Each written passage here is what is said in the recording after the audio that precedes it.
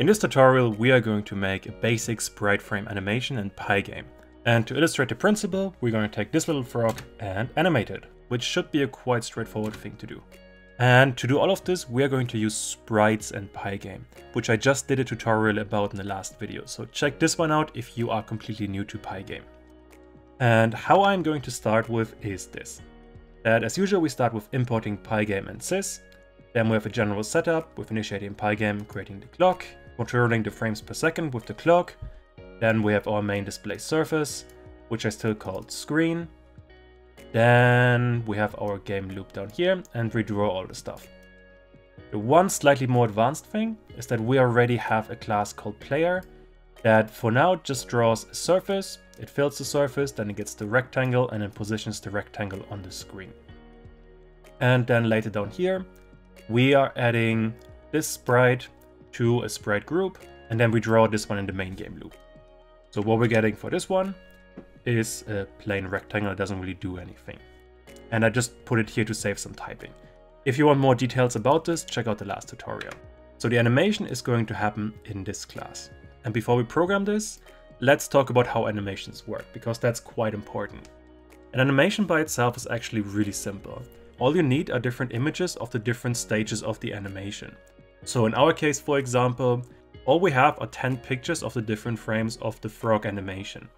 And if you play these fast after each other, our eye perceives this as a moving motion, which is basically what any kind of two-dimensional animation is. You just draw lots of frames after each other and you play them fast enough so our eye interprets this as a movement. Basically any movie before 3D was made in that way. Although 3D movies do work in different ways, but that's a topic for a completely different thing. But that already illustrates what we need for our sprite to animate it.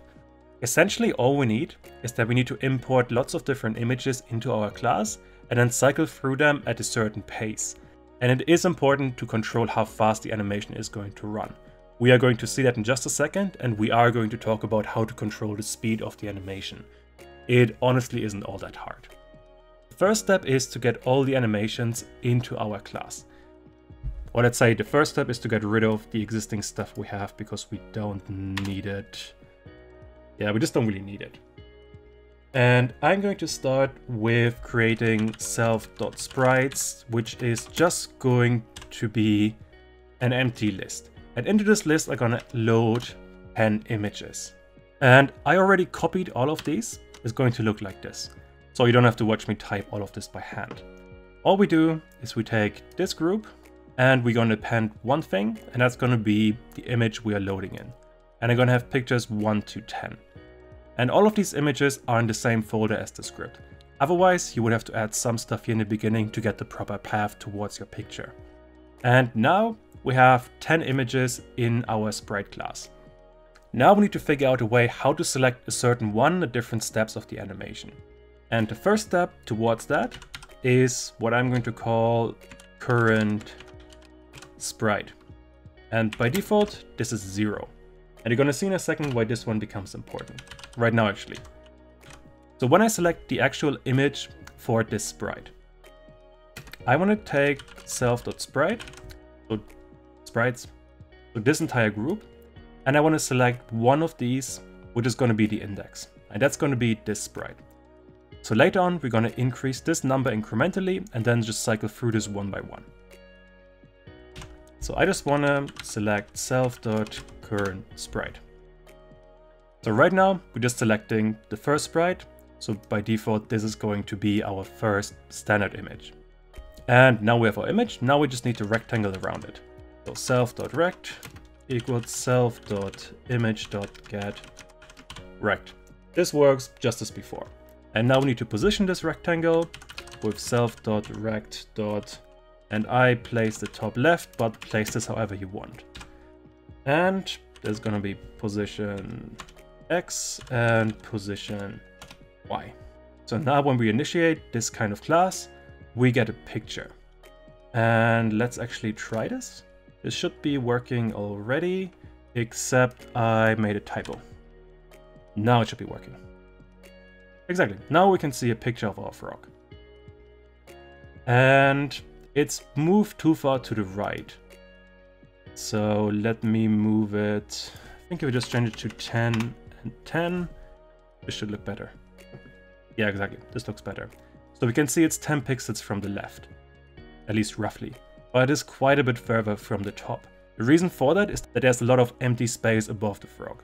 It was like that in the original piece of art and I didn't really change it. But that doesn't matter too much. Okay, now with our frog, let's start an animation. And to animate it, we need the update function. So def update and self as usual. And to get this started, all we need is self.currentSprite. And this needs to be plus equals 1. So on every frame, we just increase this number by 1 and then select whichever sprite we are using. So we start with this one, then we come to this one, this one, this one, and so on. So now we have an updated current sprite, but we also need to make sure that self.image gets updated as well. So self.image equals self.sprites self.currentImage. The reason for that is that when we initiate this class, it uses number 0 for the current sprite. But when we update current sprite, it already picked one. So we need to pick the image again. This would get us a start, but it would run into an error message really fast. That at some point we reach a number that's higher than this one, and Python doesn't find the item in the list anymore. So what we need is that if self.currentSprite is greater or equal than the length of self.sprites, then we want a self.currentSprite back to 0. And if we are running this thing now, this should be working. Except it's not. There's one thing I forgot. We are not calling this update method, which we have to do down here with moving sprites.update. And again, this update I have explained in the previous tutorial in quite a bit more detail. But basically what happens here is that when you call update on this group, it is going to call the update method on each sprite in that group. And if you run this now it should be working. Except you can already see why this isn't working. It is way too fast and also plays automatically. It doesn't play on button press. So let's work on these two things. The first one is going to be just pressing a button and then having it start there. And to get that one done, I first create some kind of input for the button press. So if event.type equals pygame.pdown. What we want to do now is take our layer and I think I just call it animate. So we want to run a function that animates our frog once. So let's add this to this class now. And so I create def animate and it just needs self. And there are different ways to organize this. The way I went with is that this entire thing only runs when we have if self.is animating equals to true. And this true is going to be set in the animate method. So self.is animating equals true, and by default is animating is false. And I'm going to create this one up here. Is animating equals false. And let me indent all of this. And yeah, it looks good.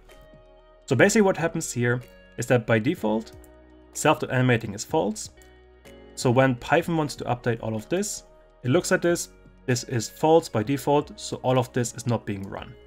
So when we start the code, it just picks the first sprite and then displays it as an image. Fair enough. Only when we press the animate function, then is animating is set to true. So on that frame, it is going to start running this animation. And we can actually try this now. And we get an error. Event type Pygame. And that's an easy fix. So if I run the game now, if I press any button, now it runs perpetually. And there's no way for me to stop it. but I only want to play the animation once when I press the button. So let's implement this now. And the easiest way to implement this is in this if statement, because this one already tells us if the animation has finished running. Because we know if the current sprite is greater than whatever index this one here is at, then the animation has finished.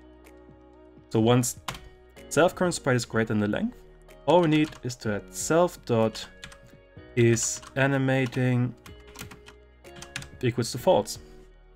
So what basically happens now is that self.current sprite, if this has gone through all of these, then we set self.animating back to false. So this one stops running and we go back to the first sprite. So let's try this now. And yeah, if I press the button, it only runs once. So this one's working. And that brings us to the final part, that we need to slow down the animation so it actually looks halfway decent. And there are lots of different ways to get this one done. And you could do something quite fancy by using pygame.time.getTicks and make specific timers. But I felt this is way too complicated and is overthinking the problem quite a bit.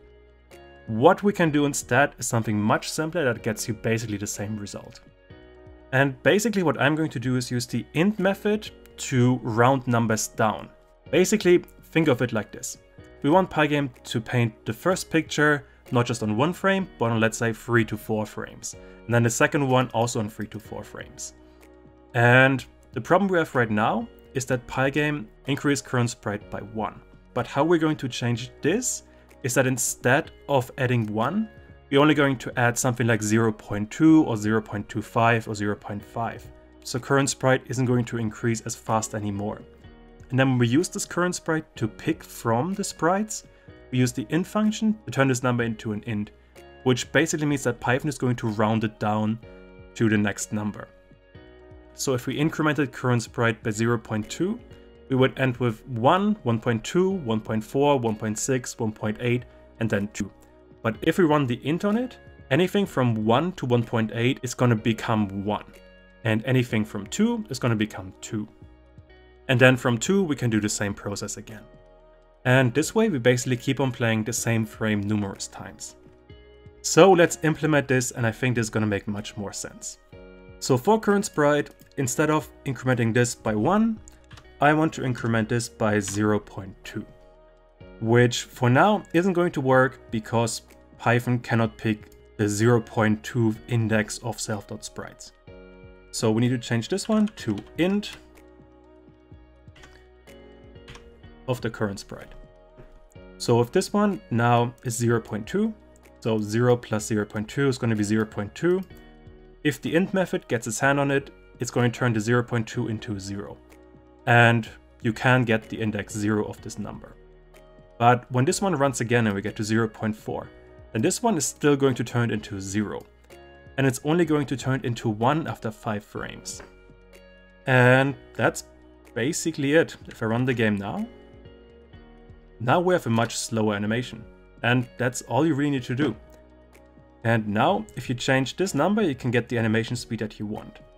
And you can even make this even more adaptable. Let's just call it speed. And then we're going to call it speed here. And then down here, update speed. And I'm going to put 0. Let's say 25. It's going to be a bit faster. Now we have a bit faster animation and it looks so much better. But if you wanted a fast animation, you could put this down to 0.5. Or if you want to go crazy, you could put something like 2. And that's going to look weird. You can barely see it. Or incredibly slowly. But I think 0.25 seemed like a good middle ground. Yeah, that seems nice. I hope this was useful and I'll see you around.